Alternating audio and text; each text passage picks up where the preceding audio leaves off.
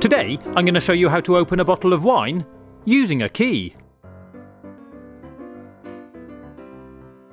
Start by removing the cover to get access to the cork.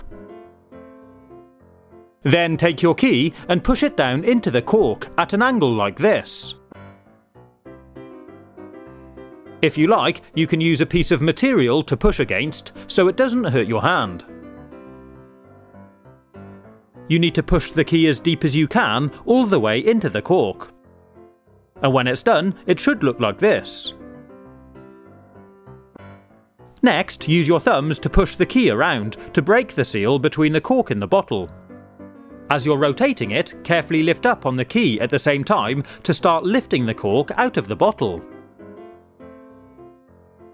As you can see, the cork is starting to rip a bit, but it's far enough out to grip it with your hands and pull it out the rest of the way.